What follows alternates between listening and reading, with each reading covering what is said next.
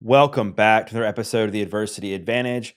I'm your host, Doug Bopst, and today's guest is Mimi Bouchard. Mimi is a thought leader in the self-improvement and wellness space. She has helped thousands transform their lives through her actionable and pragmatic approach to personal development. Mimi's guided meditation platform, Superhuman, has amassed thousands of subscribers that swear by the practice daily. Her top 100 Apple podcast, Mimi, has almost 4 million unique downloads. So with that said, let's get this conversation going and welcome Mimi Bouchard to the Adversity Advantage podcast. Mimi, welcome to the podcast. Thank you for having me, Doug. I'm super excited to be on.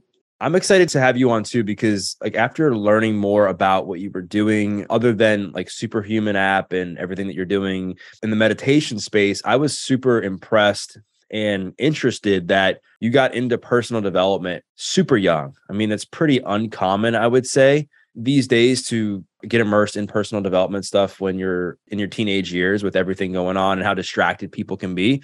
So I guess to get things started, who were you? Take us back. Who was Mimi Bouchard without personal development?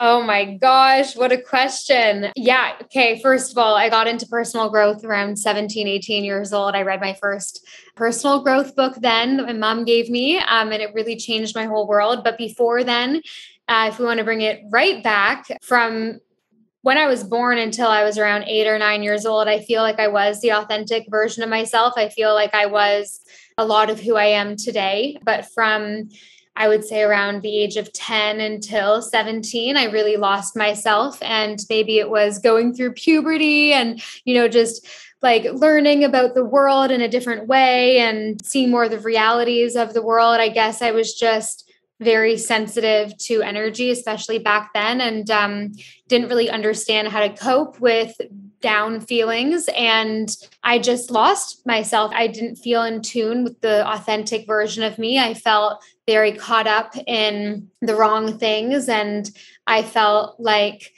being in the cool crowd and partying a lot and going out and doing drugs and just being a bad kid, I guess, was the way that I would get attention, really bringing it back to that. And who was Mimi before she found personal development? She was very insecure, not confident, even though she projected a fake confidence to the world. She didn't like being alone. She felt very uncomfortable being alone and was just always distracted and didn't put any thought into her future. But she was really deeply ready for something to happen to trigger that change. It just didn't happen until she was 17, 18 years old. And then I had my little quarter life crisis and epiphany. And thankfully, I had it all at a young age. I know it's very rare to discover this self-improvement work at such a young age. I was a baby. It was almost 10 years ago now. And I'm just so grateful that that happened because it changed the trajectory of my life. And I only really limited those dark years to being, early preteens to later teens. And thankfully, I'm where I am today. I don't know where I would be without personal development, without diving into this work, without having that epiphany. Probably be a darker path. And I'm just so grateful that the timing of my life happened the way it did. And now I'm committed to helping other people realize, that there is so much more to living, and, personal development and working on yourself and creating the life that you desire is inherently available to all of us. And yeah. It's impressive. And it seems like you've taken personal development and essentially what the self-help space teaches you and just ran with it to an extreme, I guess, in the good way, where you've now, built a business, you've built a brand, you've rebuilt yourself from the inside out. I want to go back though. You mentioned between 10 and 17 was a very dark place for you. You talked about maybe it was puberty or you were dealing with all these insecurities.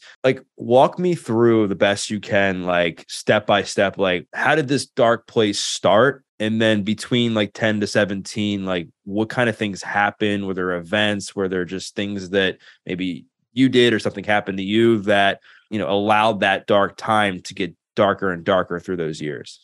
It's a great question. Honestly, I don't even talk about this a lot and I don't even think about this a lot. So I'm actually going to have to think about this because I kind of, in a weird way, I don't want to say blocked it out because I'm not storing trauma that I haven't dealt with, but I just don't think about it. And I just don't enjoy thinking about it, but of course I'm happy to share. I think the reason I started getting a little bit depressed and had started developing eating disorders and deep depression and anxiety when I was so young, like 11, 12 years old, was triggered by I would say society. Obviously you're so impressionable at that age and you're taught so many things growing up, like beliefs from your parents, from the world, magazines. And I just never felt good enough at the core. I always felt like I'll be happy when. That was the mentality that I lived most of that time in, I'll be happy when.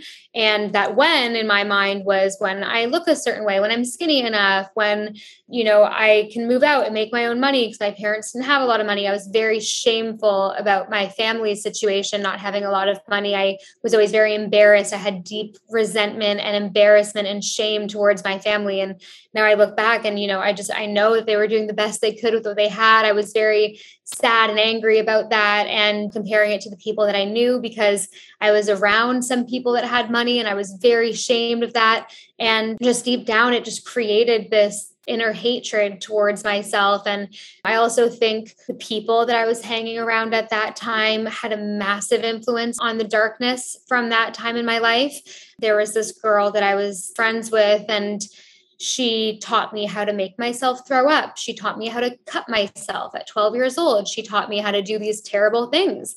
And she came from a very bad household. And it was just really that influence I think I just took on. And I just felt like I needed some sort of love and attention because my parents were working a lot. I have an older sister and, we were very, very close growing up. And when I was 10, 11 years old, she was 4 years older than me. So she started getting boyfriends and having friends, and her little sister was embarrassing and annoying. So I was just alone a lot. So I think it was just an accumulation of all these things. I will say I'm incredibly grateful looking back on my childhood. I never underwent any abuse. My parents were always very loving, even though they did have a lot of fights about money and they have their own shit to deal with and they weren't perfect parents. They still did an incredible job, raising us. And I think it was a lot of because of me and not, knowing the things I know now. And then, as I grew older, I started, going out and partying a lot. I was in the wrong crowd of people. And in high school, I remember I would, do any type of drug that we were given, buying quote MDMA off the side of the road and doing it at high school dances. And looking back, I really don't even think that was MDMA because I remember how messed up it felt. And I just didn't take care of myself. I didn't have value towards myself. I was really just crazy. And, I just didn't respect myself whatsoever. And I just pushed away that authentic Mimi that I deeply was and that who I was for all my childhood. And I just went dark. And, my parents tried to send me to therapy. They couldn't even afford it. So there was so much guilt in the fact that they were forcing me to go because they had to pay $80 per hour a week and they couldn't afford it. And it was this big thing. And, because the teachers at my school were telling my parents that I was all messed up and I had to go to therapy. It was just a very, very sad time because I just needed love and attention. And I don't say attention in a bad way. I think children need recognition. And I just was so alone and I didn't know how to deal with these big emotions. And in those teenage years, more things, I could tell you so many stories of things that I just felt really down about that would happen. But ultimately, I had a massive epiphany when I was 17, 18 years old. And when I read this book, and the first personal development book that I read was The Success Principles by Jack Canfield. And my mom was getting into this work at the time. And she gave me one of these books. And the first chapter of this book was, you are 100% responsible for your life. And that just hit me like a ton of bricks. I really took what I read in that book seriously and I was ready to hear it. And everything changed after that. And it feels like it was just this overnight, radical change within me. But obviously it took a couple months and a lot of breaking points to reach that. And I started even I was partying so much when I was younger, I started getting these allergic reactions whenever I would smoke weed or do cocaine or do something crazy. I started getting these allergic reactions and my eyes would shut from inflammation. I have to go to the doctors and my body was just not like it was done, at that point. And I treated it like shit for too long. So I think I reached a breaking point when I read that book, because it was after a big party binge and I was over it. And I decided I wanted to take control of my life. So to answer your question, there were so many factors, but I think if I could look back and dissect it all, those are the reasons. Right. So I guess, if I can kind of reflect this back to you and correct me if I'm wrong, but as I understand it, you were just at this age where you were pretty impressionable and you were kind of comparing yourself to others in society that, along with maybe you weren't receiving the right amount of attention from your family. You have a sister who is accomplishing some things that maybe you wanted to have, like you mentioned, the boyfriend thing, right? Yeah, I don't think it was me wanting to accomplish that. It was more just me like being so alone. Like my best friend, my sister growing up, she started, not wanting to be around me anymore and getting distracted. I was just very alone. And my parents were working so much because like they were trying to, make money for the family. And it was a very stressful time for everyone. And I think now, knowing that I am such an empath, I take energy on very easily. I was sometimes in an environment where no one was happy around me. And I just didn't understand that that's not how life should be. And yeah, but it's so hard because I haven't thought about this in so long. I just like, there was something wrong. And, I didn't know how to fix it. I didn't have any really awesome mentors at the time either. I was just very lost and alone. And I was a child. Like, it's crazy to even talk about this because I was an actual child. And I guess, it just really put me down this path to do what I do now. So it's obviously great to talk about, but it was, it was a really tough time. Yeah. It seems like it. And I guess like just to go back to what I was saying. So it just again, like touched on like this perfect storm in your world at that time, talked about the things with your parents and stuff in society. And then obviously being alone with your sister, having a boyfriend, then you get introduced to, some people that are making some bad decisions. And then you kind of, in a way, are looking for a community and to not be alone. So you start to hang out with those people and make bad decisions. And then, as we know, these like bad habits and bad decisions can stack on top of each other. And then years go by and you're like, holy crap, like how the heck did I get to this place? And it all started with just slowly stacking these bad decisions. So you're 17, you're reading your first personal development book, you're having this epiphany. Like, what transpired like the day before or that morning to make you say, you know what, I need to pick up this book and start reading, and not just read it, because I know you said your mom handed it to you, but actually like take ownership of it and do it for yourself and not for your mom? Yeah, it's funny. I wasn't doing it for my mom. I looked at like the back of the book and I read that this man that wrote it is like a multimillionaire and he has this life that he wants. And I was like, wow, okay, like I trust you because you're the one writing it. But what happened before is that I had just started my first year at university. So I was probably 18 and my first semester had passed. And that whole semester I was partying like a crazy person. And over the Christmas holiday, from what I remember, my mom gave me this book and I brought it back with me to my dorm room.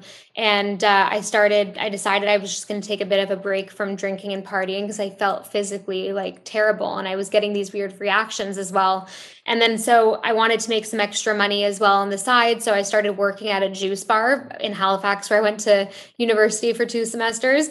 And then I just kind of got clear-minded because I stopped drinking for a few weeks and I was just drinking a lot of, healthy juices and smoothies. And I was just kind of a bit like, I was just cleansing a bit because I couldn't keep going. It didn't feel even good to party anymore at that point because I just felt terrible.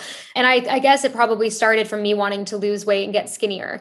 Like that was always a big thing for me growing up. I had, like I mentioned, a lot of disordered eating, and it was always very hand in hand with my partying because I'd drink and go out and get totally fucked up. And then the next day feel so hungover that I would eat loads and then feel gross and puffy. And then I just, it was this awful cycle. So I guess it probably started as something probably a bit toxic, me wanting to work at this juice bar to get free healthy food and just like only eat very, very, very clean. And yeah, then I had this book my mom gave me over Christmas and she was just raving about it. I'm like, okay, I was already ready to hear it. And for personal development, I was just starting to understand like who Tony Robbins was because he was the big one at the time, right? And who all these people were. And I was just like, wait a minute, this kind of feels like something I really am attracted to and drawn towards.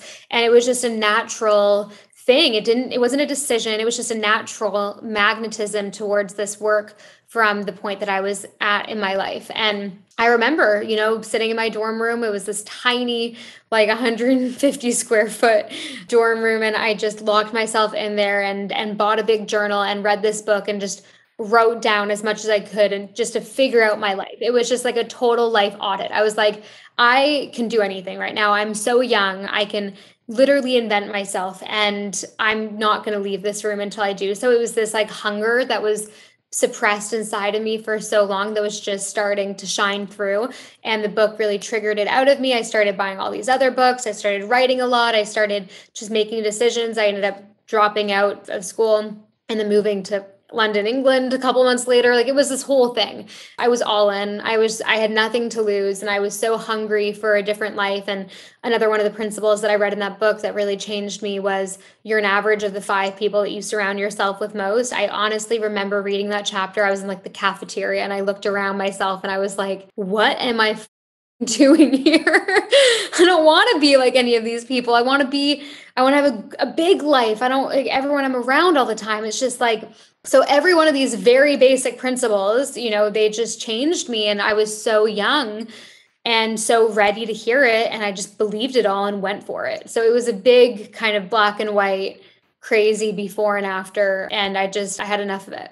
Yeah. I feel like it's like the time where we make that decision to change is the time where life in itself of where we're at becomes much more challenging than the challenge of like making that change that we're scared of, right? Like, I think when so many people, they don't make that decision they want to make because they're afraid of like where that's going to lead. But when life like hits you and you have this moment where you're like, crap, like things are really bad right now. This is actually scarier than me making this decision to at least try this other thing that might make my life better in a way. And I know that your life has taken so many twists and turns over the years. Like, since that moment, you mentioned you moved to London, you ended up on a reality TV show out there, right? Like, tell this story, because I heard you tell this story on another podcast, and I think it's really fascinating on like how you were able to maneuver this to kind of get yourself on this TV show, because I think there's a lot of lessons here.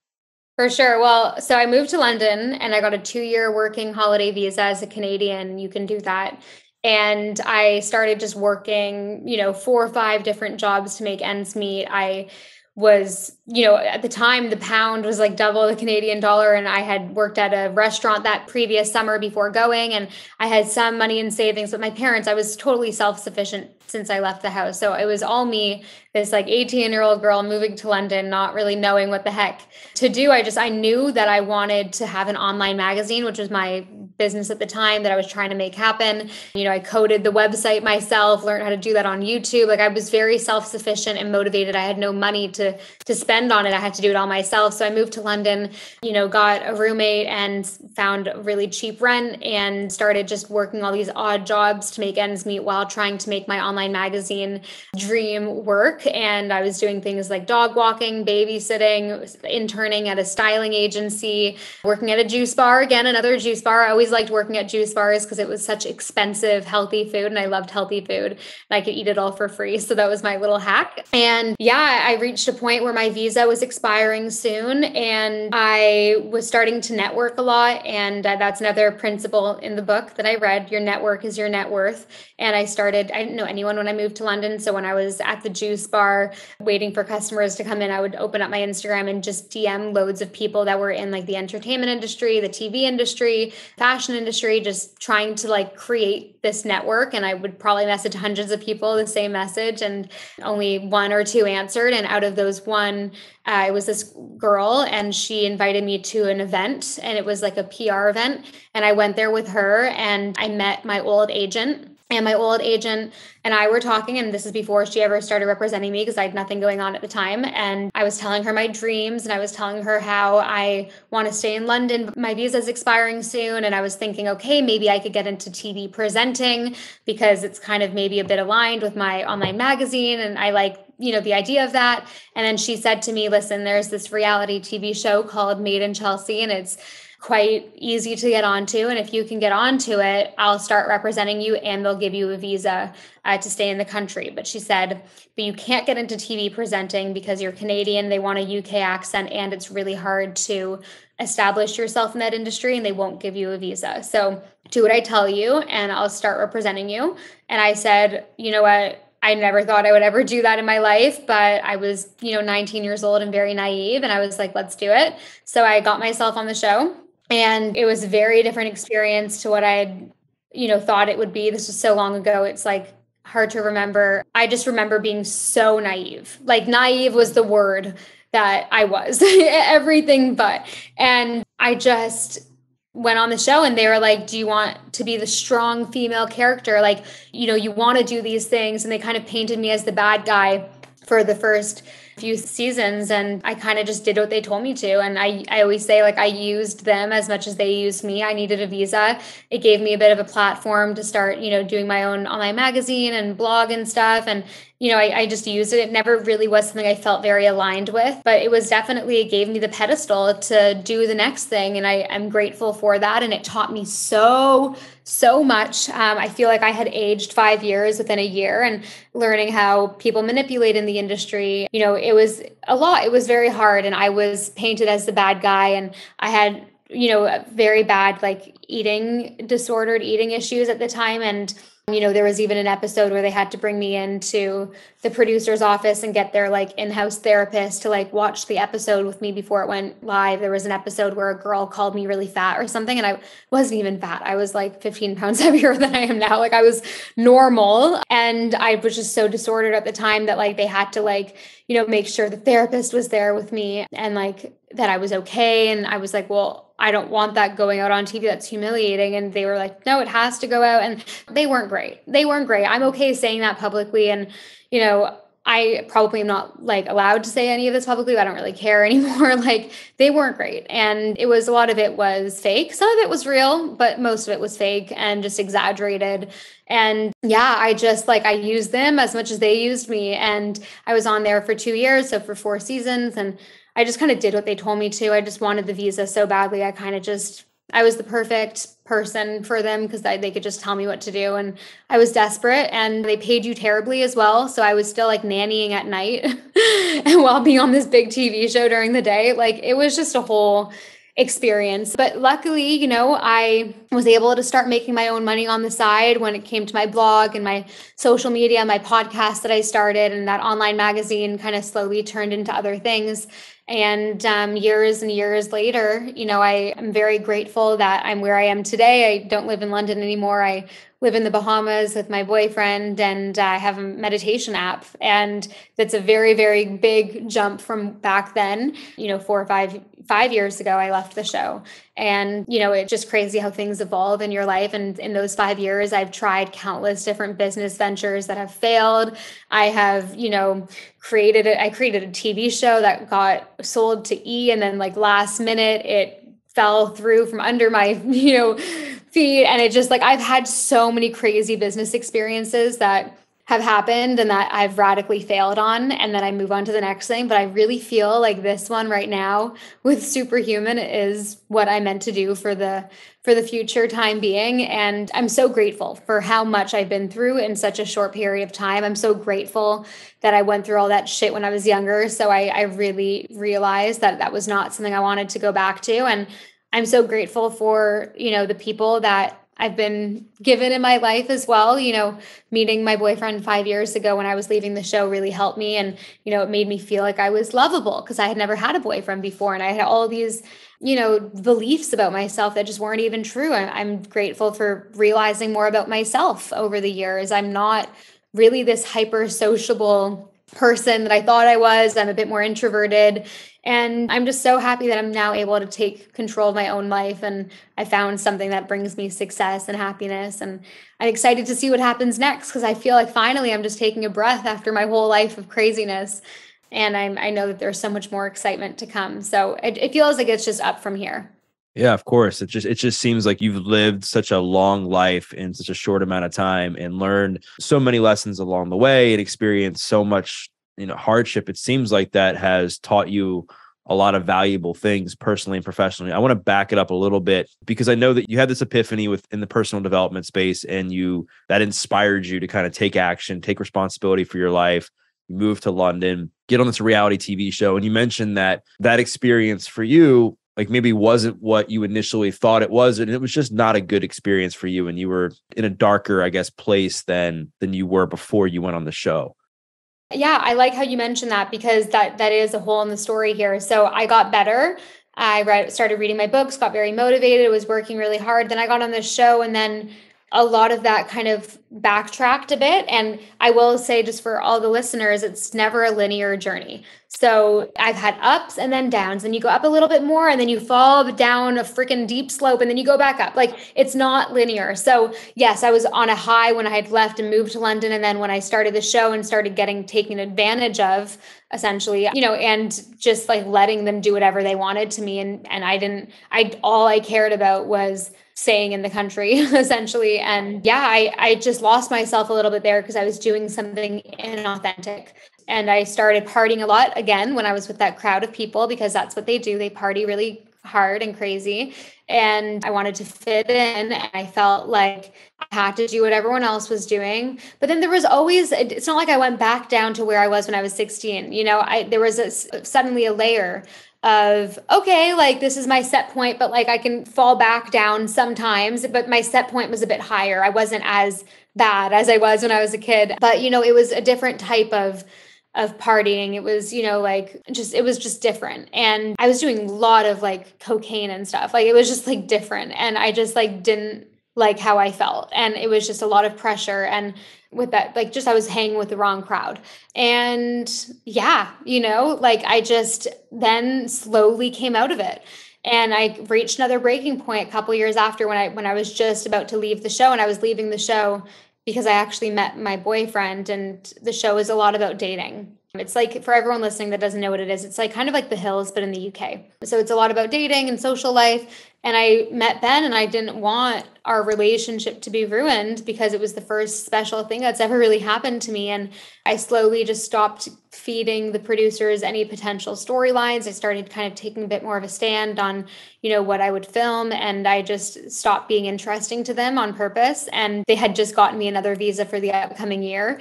And I had just started dating Ben. So I was like, I can't just like quit, because then they'll take the visa away. So I just kind of slowly became less and less interesting. So they just naturally didn't want to film me as much. So I kind of just like took a step back in that way. But yeah, then we started dating, and I realized that being alone was another really important thing. I had moved into my own place around that time as well. I didn't have any roommates anymore, and I was spending a lot of time alone. And that's a really good thing. I think spending time alone is incredibly important for anyone that is going through something like that. And you just need to explore yourself and who you are, and really get to this comfortable feeling with yourself and not just be distracted all the time. So yeah, around that time was another kind of low moment. And then I kind of came out of it, when I left the show. Right. Well, yeah. And of course, I think that in life, it's never linear, right? I think there's so many peaks and valleys. And the goal is, like, years later that you look back and you're like, oh, like, I'm a bit further up than where I was a few years ago. And then a few years later, you're like, I'm up a little bit further on the mountain. And oh, that dip taught me this lesson, and that dip taught me these lessons.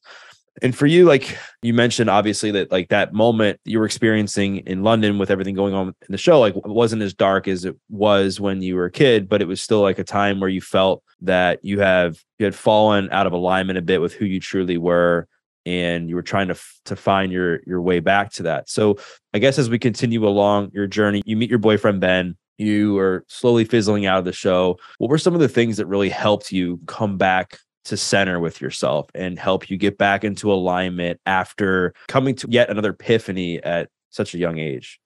Yeah, I think cutting out drinking and going out and partying is the number one thing. It's cutting it out. I cannot be clear-minded Mimi, the authentic Mimi, when I am partying. And I can't remember the last time I got drunk. I still bless you. I still socialize and, do fun things now, but the drinking thing and the partying thing was out of control. And it it just took me so far away from who I really was. So that would be the number one step, is stop drinking. And maybe, if you want to do a glass of wine once in a while, dinner, I still do that sometimes, no big deal. But having that relationship with alcohol and drugs. Well, the drugs only ever came when I would be drunk. So just cutting that out. All the bad things always are tied to alcohol. I would smoke cigarettes when I was drunk. Who am I? Who even smokes cigarettes? That wasn't in the Jack Canfield book. No, I'm joking. It wasn't. I'm joking. I was just I just didn't care. And for a long time, I would just get this craving to smoke cigarettes when I'd even have a glass of wine. And then I just slowly, as I stopped, doing that, I just went away. But I was I'm not an addictive personality person, I don't think. But when I would drink, I had these addictive tendencies come out, whether that's with drugs or with smoking or whatever. So yeah, to answer your question, cutting that out was the biggest one, I would say, just reflecting and looking back.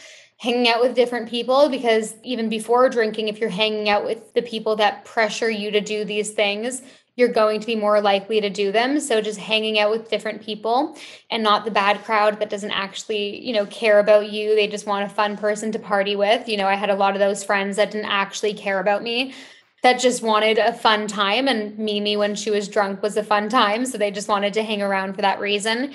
And really getting clear helped me. I started journaling a lot. This is when I started implementing a morning routine where I would journal and just feel like I would set the day up for success. I started just taking care of myself a bit more. And I will say, it just happens gradually. I healed myself from an eating disorder. I healed my depression and anxiety. I have created the life of my dreams. And I will say the main thing that helped me get to all of those, it wasn't therapy. I didn't do therapy since I was 12 years old. For that one time, that didn't even work for me at the time. It wasn't therapy. It wasn't anything crazy that I can sell you. It was simply changing my self-image to match the person that I wanted to be. That was the fundamental part of all of this. And that's now what I teach. So everything that I transformed was to do with me changing my self-image first. And how did I change my self-image? I was writing loads. I was getting very, very clear on who I wanted to be, who my future self was, what I wanted,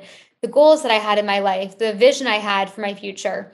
And then I started just trying to practice being that person more and more, and changing my energy to become aligned with that version of me that ultimately at some point I slowly became her. And it sounds very simple, and that's because it is. But the hard part is actually getting to that point of your self-image changing. Transformation is so easy once your self-image has changed. Transformation is effortless once your self-image has changed.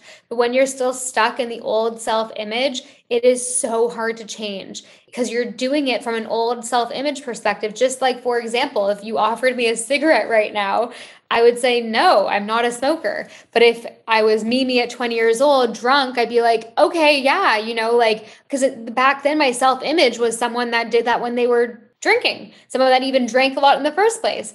And now I just it's just an instant, easy no, because it just wasn't who I was. Same thing with, binging and purging. If I ate too much tonight, I'd be like, okay, I'm just going to sleep it off, because it doesn't even cross my mind. I'm not someone that has an eating disorder.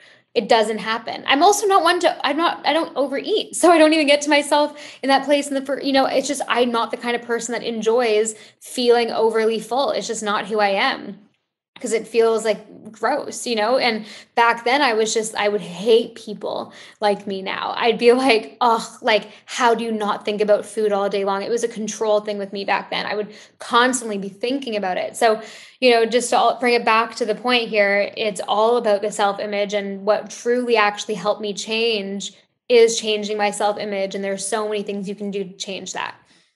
I agree, because I think that if we don't create our own identity or self-image, we will slowly, use other people's identities and their images to create an identity for ourselves. We end up becoming like a chameleon, right? Where we're so far removed from the original version of ourselves because we want to, find community, be like other people so bad that we'll do anything and everything to do that. And one of those things that often happens is sacrificing our own values and our own identity. And then it gets so bad that we end up filling ourselves up with the values and identities of other people. And obviously I know that, therapy wasn't your bag. I mean, I think that, I just want to clarify, I think if the listeners, if I always recommend therapy, if it works for you, and if somebody wants to try it and it's aligned with where they're at in their life, I highly recommend it. One of the things I wanted to ask you is, you seem like somebody who's hyper self-aware and super self-disciplined and has gotten to know yourself very well.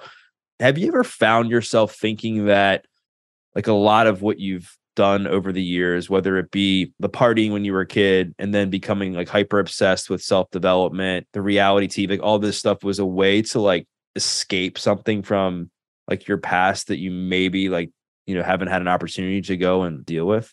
That's an awesome question. And before I answer it, I will say, I totally agree with you on the therapy thing. It just, what didn't work for me at the time, I wasn't ready for it. I recently actually just had a new kind of coach therapist. Over the years, recently I have had that.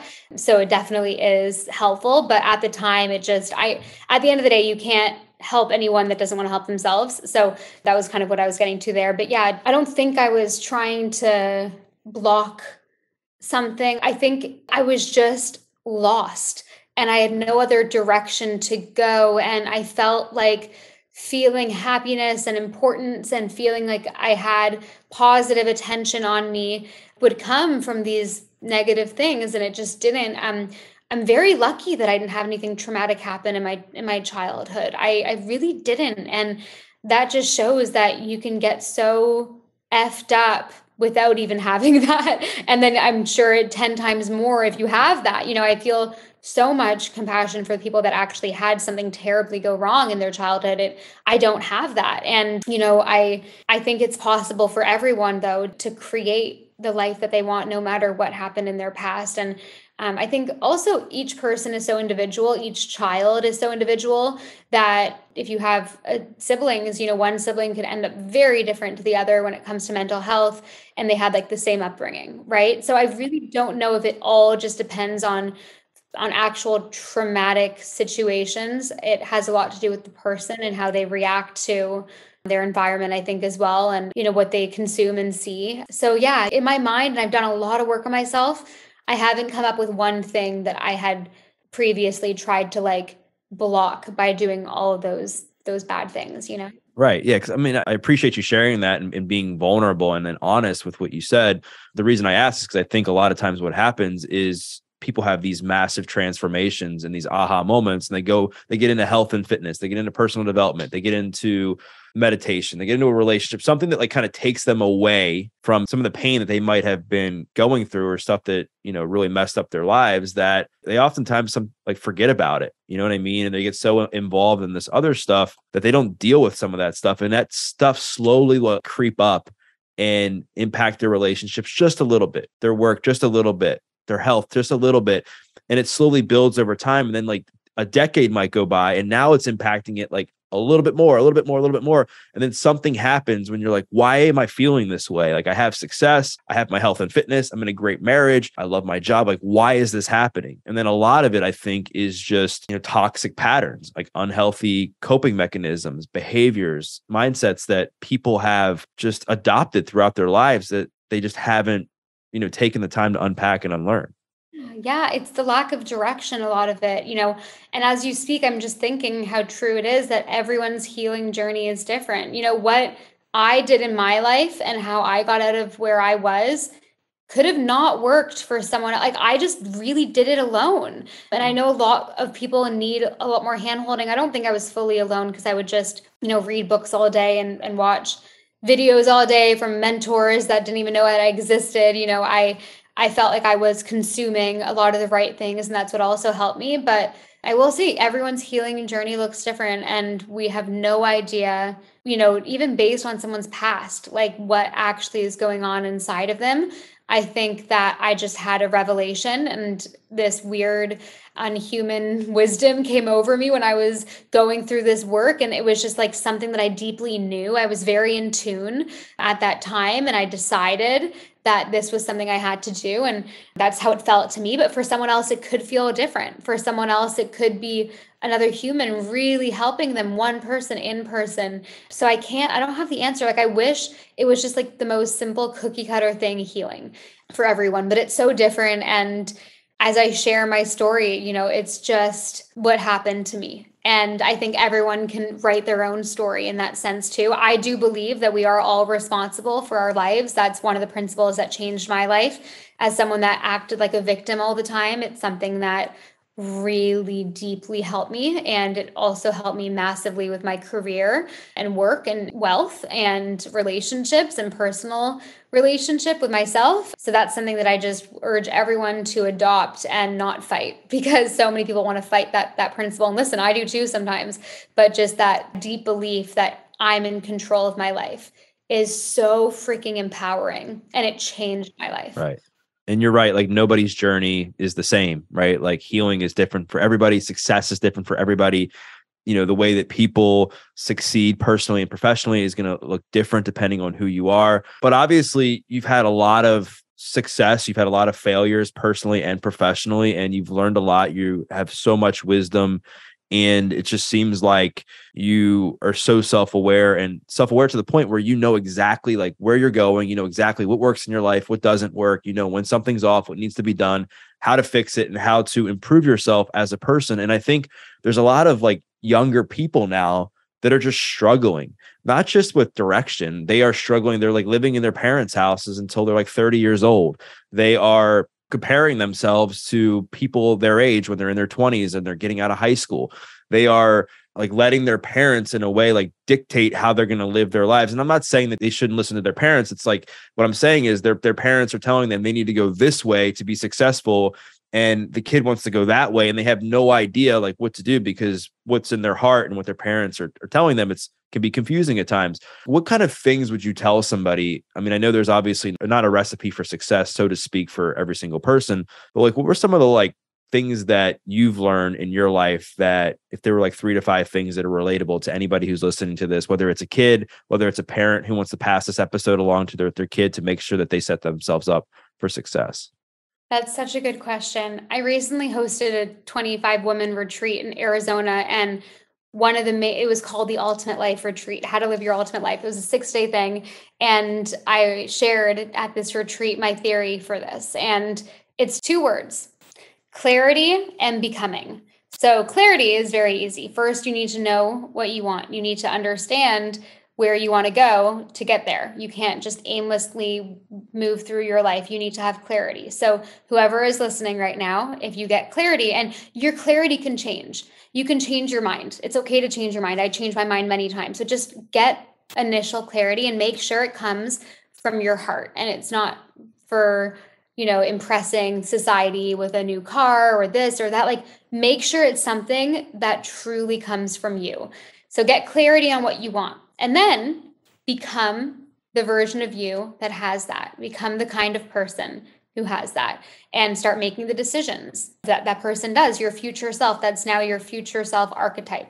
The person that has what you want. Start moving like them, start speaking like them, start believing like them, start thinking like them, start, having your mannerisms like them. You literally need to become the kind of person that has what you want to get what you want, and it makes it effortless. And I also will say another piece of advice: if someone is telling you what to do with your life, I only take advice from people that have what I want. That's a big principle of mine that some people, again, don't agree with, but it's something I have found very, very helpful in my life. Why would I take relationship advice from someone who is, divorced 3 times and has never had a successful marriage? I would take relationship advice from my mom and dad because they've been together for 35 years, but I would not take financial advice from them, bless them. I would take that from someone in my life that has what I want financially, or has the business that I aspire to have to that certain level. I really believe in that. So if someone else is telling you where to go and what to do, like, do they have what you want? If so, definitely consider their advice. But if they've never experienced what you want, not. They're not qualified to tell you how to get there. So that's another piece of advice I would say. And if you're young, you don't have that much to lose at the beginning. I use that to my advantage. I also think though, even if you're listening to this and you're 50 years old, you still have hopefully another 50 years of life. So why not just start now too? I don't think about age a lot. I really don't. If I was, 50 years older now, I would still be doing what I'm doing. I really just don't take that into consideration that much, to be honest, but that's what I would say. Clarity and becoming. Right. Clarity and becoming. I love that. And I would say that it's not very common these days for somebody to have as much success as you've had at your age. And not only, I don't mean success like financially. I mean like the self-awareness, the discipline, maturity, like everything you've gone through at your age. I mean, I think it's very rare for that to happen. And the reason I say that is obviously, getting clarity and focusing on becoming the version of yourself that you want to be is super important. I understand that. But I think that in order for those two things to happen, there has to be this innate level of focus and discipline to accomplish those two things. And we live in a world now where kids are so distracted with social media, with the internet, with just their attention spans just shrinking just by nature of how the world's changed. And obviously, you are somebody who has, accomplished a lot of self-discipline and gotten to a place where you have a great level of focus. How do you think, like knowing what you know about, teenagers, knowing that you weren't, you were one not that long ago, like what is your advice for kids to develop and stay focused in a world where they're so easily distracted? Absolutely. And I will argue, though, that this distraction thing actually falls under the becoming section, because if you're acting like the person you want to be, they're not on social media all day long. They actually turn off their phone when they need to focus. So, because I've struggled with the same thing, and, I'm 26 years old, so I'm still definitely very young, and I can remember what it was like being younger, especially with technology and social media. So my biggest tip for anyone listening that struggles with that is you have to there's no secret sauce. Delete the Instagram app, the TikTok app. Like if your business is not online, I go through I have a social media presence. I delete Instagram and TikTok for weeks at a time sometimes. And there is this dopamine addiction that we all have, and it numbs us out. And one of the biggest things that holds us back in life is numbing out. So whether that's too much TV, too much social media, too much drinking, too overeating, too much of anything is not good for you. And that numbing feeling is what holds us back. And my life's work is to help people feel more alive, which is the opposite of numbing. So the more you feel alive and the less numb you feel, the better. So, you just have to want it badly enough. And if you're spending hours on social media every day, there's obviously something that you want to numb out from. And whether that's a lack of clarity, which it usually is for me when I find myself veering towards numbing, it's because I feel like I don't know what else to do and I feel a lack of clarity or overwhelm. So just notice those patterns within yourself and just forcefully delete the app off your phone. Like, I wish I could say it in a nicer way, but like you literally just have to do it and take control of your life, because your phone is so addictive. It's so addictive. And so many mental health problems actually stem from too much technology. And if you're feeling low or depressed or not clear or not like yourself, just get off social media for a bit. Just do it for a week. You'll feel the difference. Yeah. I love that advice. And you're right. Focus on like becoming that version of yourself that you want to be. And if you're somebody who wants to be successful, you want to be, you want to have great mental health, you want to have prosperity, you want to be purpose driven. Like a lot of times those people like aren't glued to their phones all day. So that's definitely like a good step in order to gain focus, is to really set boundaries with your phone. I have two more things that I want to ask you. The first thing is that you're young, like you said, you're 26. You've had a lot of ups and downs, and you've had some failures like professionally. And I think people in general, they get attached to outcomes. They get attached to the failures, and they end up having something not work out. And they assume that is going to be the way it is for the rest of their lives. How did you learn to have a healthy relationship with failure so that you could see it as a stepping stone and not necessarily as your final destination? I think that I learned early on that success doesn't come without failure, and that I train my brain to start thinking like every failure that I experienced meant that I was one step closer to success. because no success happens without failure. And the more failures that you experience, I believe the closer you are to success, because with every failure you learn and you change as a person. You get wisdom. All the failures that I had, I'm so grateful. I learned so much about business and all these business failures, especially, that now with Superhuman, I'm like, oh my gosh, I'm doing it right this time. And of course, I think I'll fail in other ways as well. And there'll be things that I hadn't learned yet, because there's always something you hadn't learned yet. And then I'll pivot and I'll continue going. But, I think starting to just position it differently, failure is not failure. Giving up is failure. Failure just means next, or reassess, or evolve more, and then move on. And it strengthens you. It builds character. I actually am not scared of the word failure. I am not, opposed to it. I actually invite it.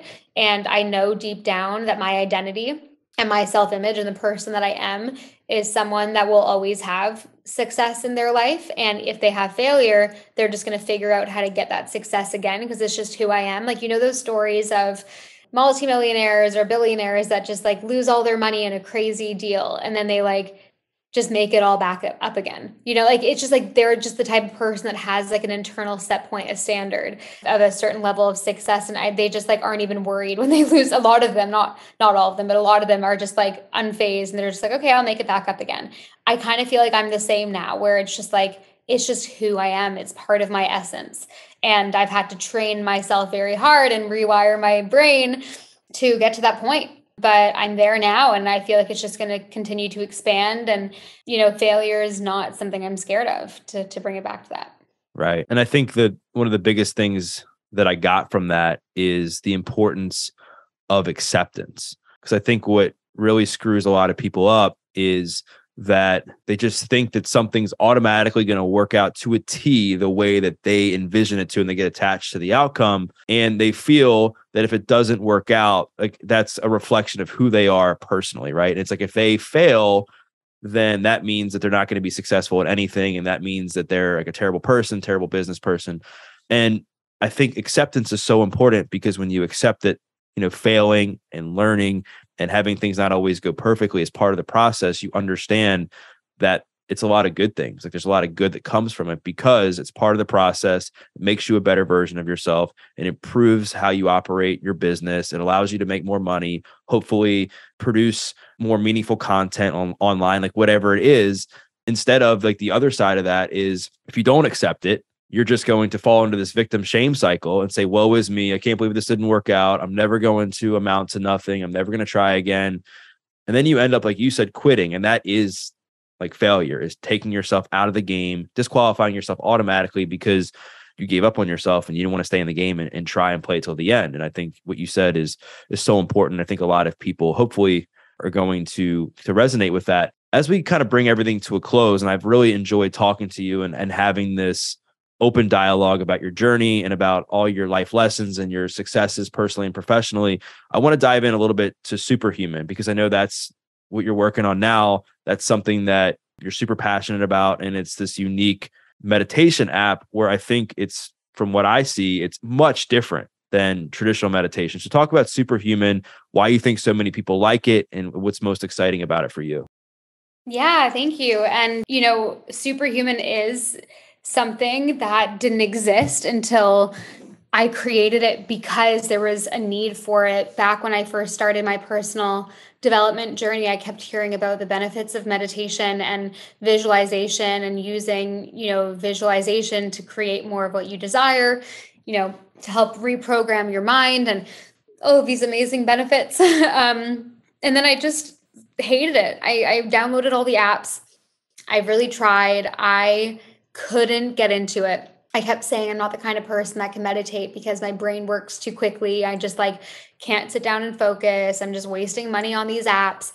And then I started recording on the voice memos on my phone back 4 or 5 years ago. I started recording these pep talks to myself. I would just record a 15-minute recording of just me talking to myself, saying, okay, Mimi, this is what your life is going to look like in a few years if you just focus. This is your future self. She is this, she is that. She is graceful, she is loving, she's successful. whatever my self-image that I wanted was at the time. And I would listen to these voice memos all the time while I was doing other things. So I would be listening to them and visualizing while I was walking to the gym in the morning, while I was making breakfast, while I was getting ready to go out for dinner. I would just listen to it all the time, and it helped me program my mind in a very effective way. And I started to realize, the more research I did, the reason it was so effective is because it was priming my mind while I was doing these everyday activities. So it's like the Pavlov dog theory, he rings the bell and the dog salivates. I was kind of doing the same thing with programming my mind. So every time I would walk to the gym in the morning, I started, when I was listening to these things, I started doing it so much that I just started feeling different and associating these new emotions and this new energy to these everyday activities. And long story short, years later, I launched a subscription platform all about health and wellness to my audience. And it was recipes and workouts. And I was just kind of testing a different business model. And just to add some value, right at the bottom, I started recording these kind of meditations, I would call them, because I didn't really know what to call them. I just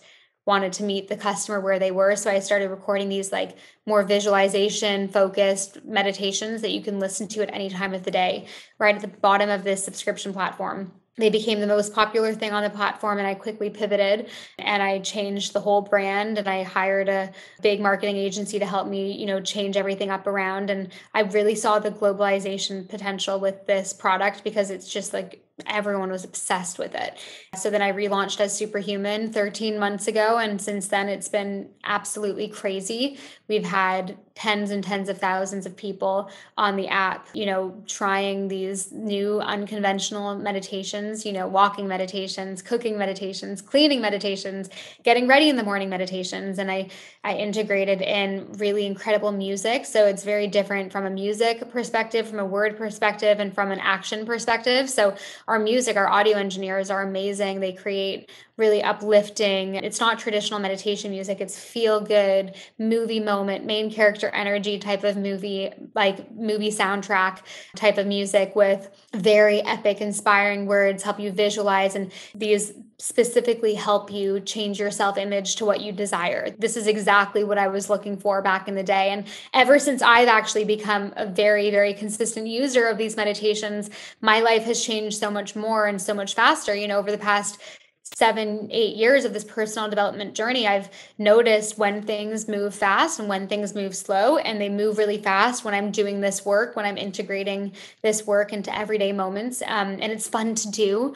Superhuman doesn't require you to change a behavior. Like, we do have seated meditations if you want to sit down and meditate for 5 minutes in the morning. But if you aren't used to that, you can just listen to it while you're walking, while you're cooking, while you're working out. They're literally designed for everything. And we have 16 plus categories now of meditations, and we're continuing to add. So yeah, all in all, Superhuman's incredibly different to anything else out there. I really think that we're creating a new category of sound, and I like to call it functional audio, but I'm going to come up with a better word for it soon. In the next year or two, I actually want to phase out the word meditation from the product, so it just becomes its own realm of sound. It's really so much more than the word meditation. And, it's so untraditional that I just don't feel like it resonates. So we're starting to kind of figure that out, and now start to look into more marketing initiatives. The whole growth over the past 13 months has been all word of mouth organic. And it's kind of wild how quickly a company can grow just by word of mouth. And we've really just been growing faster than we can handle. So I'm now on a hiring spree. We're just launching a new version of the app in 5 weeks with a whole new team of developers. I didn't realize we'd be able to afford, an amazing team of California-based developers only a year into the app. And, we license, the current version of the app that is probably, we're launching mid-November, the new app. So if you're listening to this after mid-November, it's the new app. But the current version I'm licensing from a random app development company in Romania. I'm licensing the code. I don't even own it because I couldn't afford it a year and a half ago. It's hundreds of thousands of dollars for a custom app. And we're now finally at the point where okay, let's do it. And we're launching it in 5 weeks. So it's, again, not a linear journey. Building an app is extremely expensive. I had to figure out a loophole. I figured out a way. I negotiated a crazy deal with a random dev agency to make a custom app for me and just license it to me instead of paying an upfront cost. So we're definitely moving fast and everything's changing. And, more than ever, I'm just so grateful for everyone that just like believes in the product as much as I do. It's changing lives right, left, and center. And it's really crazy how this word of mouth, this organic snowball effect of growth has just occurred, because it's more than I could ever imagine. But then yet again, I'm not even shocked, Doug, because I'm a product of my work. I'm literally the poster child of how the self-image work and through this unique approach to visualization and guided meditation, can affect your life. Like I've manifested all of this. Like it's crazy. So, just to kind of bring it down to that, like your whole life, for all the listeners right now, like your whole life can change in a year. Your whole life can change in 6 months. Like it really just depends on how much you align with the version of you that has what you want. And Superhuman, honestly, is the best way that I've found. Helps me get there to the next level, helps other people get there. And that's why I had to create it, because it hadn't existed yet. I love like purpose that gets created from pain, right? Like I love mission-driven businesses that get created from moments of pain. And I love how you've dove into this niche of, like you said, you don't really want to call it meditation anymore, but for now let's call it meditation, that didn't really exist because so many people, like even myself, like have a hard time like sitting still and listening to different sounds and like, remaining calm and collecting their thoughts and just being present without something external, right? Like so many people struggle with that. And sometimes you got to meet people, where they're at. And also on top of that, you got to, have something else that might work for those people where the sitting still meditation doesn't work for them, right? So I love how you've gone deep in this niche, and it's inspiring, and I'm proud of you for taking that, and you should be proud of yourself for how much success it's had so far. And I will make sure to plug the links to it in the show notes, as well as for people to connect with you, because Mimi, this has been awesome. I think, people are going to get a lot of value out of this conversation. You have so much wisdom and you've overcome so much. And for those listening, what I invite you to do is to share a takeaway. Maybe it was something that Mimi said about her childhood and what she went through and how that led to her, first big epiphany. Maybe it was something that she said about moving to London, going on reality TV, and how that led her to another dark place. Or maybe it was something that she said about how she transformed herself and took those moments to, really, really do a lot of deep work on herself internally and create the life that she wanted, and what she's been able to do with that to create things like Superhuman and everything else that she's done professionally. Whatever the takeaway was, tag Mimi and tag myself, because we'd love to hear your feedback. And once again, thank you for listening to this episode of The Adversity Advantage. I'm your host, Doug Bopst. We'll see you next time.